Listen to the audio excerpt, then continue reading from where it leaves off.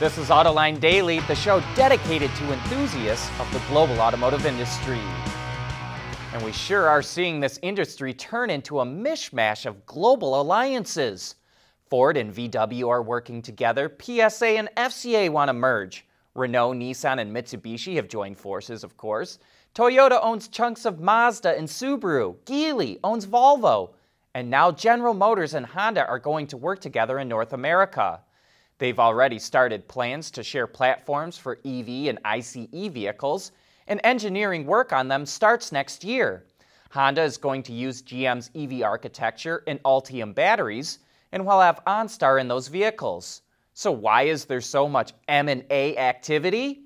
Because it's all about cutting costs and freeing up capital. Automatic emergency braking helps to significantly reduce crashes and injuries for passenger vehicles. And a new study from the IIHS found that equipping semi-trucks with AEB as well as forward collision warning also greatly reduces accidents. It says trucks with forward collision warning were involved in 22% fewer crashes, and trucks with AEB had 12% fewer crashes compared to ones without the systems. And in rear-end collisions, forward collision warning and AEB reduced crashes by 44% and 41% respectively.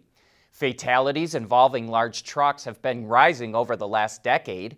In 2018, over 4,100 people were killed in crashes involving large trucks, which is nearly a third more than in 2009. Because of this, the IIHS is calling for the safety systems to become standard equipment on large trucks. In other commercial truck news, Swedish startup Volta unveiled a 16-ton electric truck called the Zero. It will begin testing the truck, which has up to 200 kilometers or 125 miles of range from a 200 kilowatt-hour battery pack for package deliveries in Europe next year. And it plans to start producing the truck in the UK in 2022, aiming to have 500 trucks on the road the same year. The company says it's in discussions with suppliers to contract manufacture its trucks. The electric big truck segment is starting to get a bit crowded. Volta will have to compete with Volvo, Daimler, Tesla, and maybe even Nikola. Ford was recently criticized for saying it saw no value in making its own battery cells for electric vehicles, and now Daimler is saying the same thing. Speaking to reporters yesterday, Ola Källenius, the CEO of Daimler, said making batteries consumes huge amounts of capital that they'd rather invest elsewhere. He pointed out that they have teamed up with CATL and Ferasis to make cells in China, and with a company called Sila Nano in the US to develop anodes. Källenius said that while Daimler saw no need to manufacture batteries, Mercedes-Benz engineers are heavily involved in designing them. Quick reminder here, there will not be a new Autoline After Hours show today, but join us next week when we get back to our regularly scheduled programming.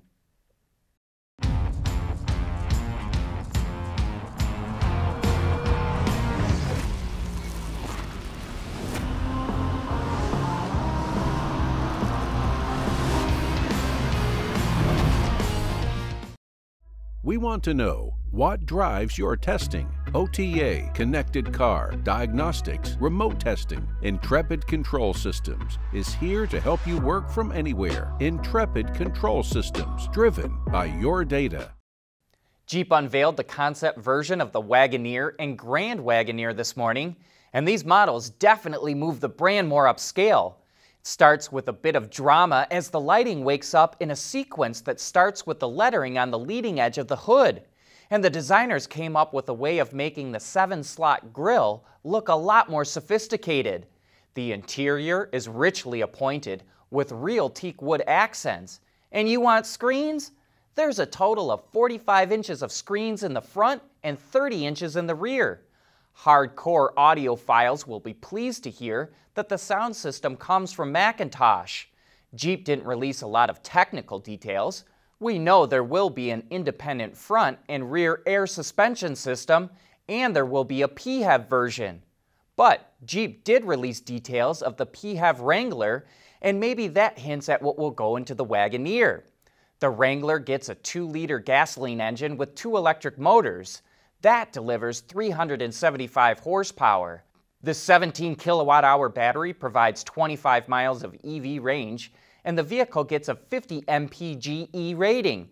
The Wagoneer does not go on sale until next year, and no doubt Jeep will dribble out more details until it does. And speaking of Jeep, back in June we ran a story about how the company was looking for help from the public to design a new hidden feature on its vehicles, what Jeep calls Easter eggs. And truth be told, we kind of forgot all about it. But Autoline viewer John did not. He wrote in to say, the Jeep Easter egg contest winner was supposed to be announced a month ago, by July 31st, 2020. Maybe you could ask your FCA contact why this is taking so long. Have they forgotten about it? So we did ask someone at FCA, and here's what the head of marketing communication had to say. Short answer, the winner/design has been selected, but not announced publicly yet. A non-disclosure agreement is in place with the winner until such a time as the brand announces vehicle Easter egg within it. Because the whole point of Easter eggs is about discovery, the Jeep brand has elected to keep the design a surprise/delight as part of a future new Jeep brand vehicle. Which Jeep vehicle it will be is not yet being revealed, but I think it's safe to say that when the new vehicle is announced, we will point out that the consumer-winning design can be found within it. Well, there's your answer, John. Thanks for catching that and taking the time to write in. But if you were waiting for a phone call that you had the winning design, that ship has already sailed. Well, here's our first look at the new Hyundai Tucson. The lighting really stands out on this vehicle, but only after it's turned on.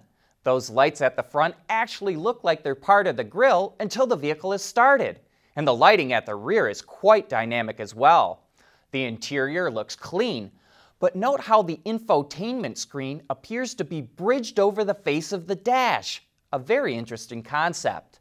The all-new Tucson will be revealed online on September 15th.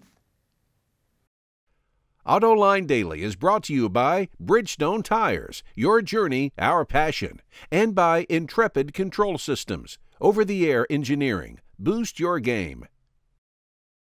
Lucid Motors revealed more about its Air sedan, this time releasing a video showing the 1,080 horsepower version of its car smoking a Tesla and a Porsche on the drag strip. Lucid claims it was able to do runs as low as 9.9 seconds on a consistent basis. To help the Air achieve those blistering times, it's equipped with 2 electric motors that are also integrated with a transmission and differential into one unit. Each produces over 650 horsepower and can spin to 20,000 RPM, yet are small enough to fit into a carry-on bag and weigh 163 pounds or 74 kilograms. As we said before, the Air will have the option for a 113 kilowatt-hour battery pack. But what you might not know is that Lucid's battery is race-proven. Ativa, the technology division of Lucid, has been supplying battery packs to the Formula E racing series for 2 years.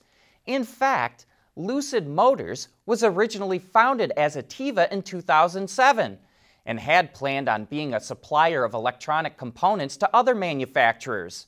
Somewhere along the way, it must have felt it could make a better EV itself, changed its name to Lucid Motors in 2016, and announced it would make its own car. In other EV news, another startup is going public through a reverse merger, this time a battery company called QuantumScape.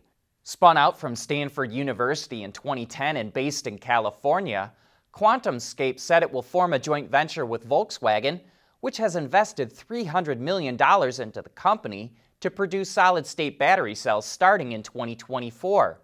QuantumScape is expected to launch with a value of $3.3 billion.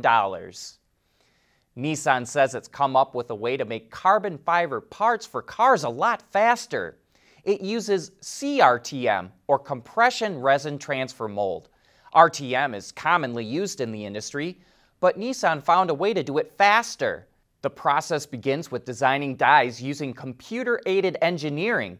The key is to incorporate grooves into the die that direct the flow of the resin evenly throughout the mold. And to make sure the resin flows faster, They hold the heated die open slightly before completing the compression process. Slowing it down actually sped up the overall process. They've chopped the cycle time down from 10 minutes to only 2 minutes. Nissan wants to use carbon fiber pieces for structural items like B-pillars and not just for trim pieces. Well, here's our Autoline insight. This is a significant improvement, but we wonder if a 2-minute cycle time is fast enough for mass production.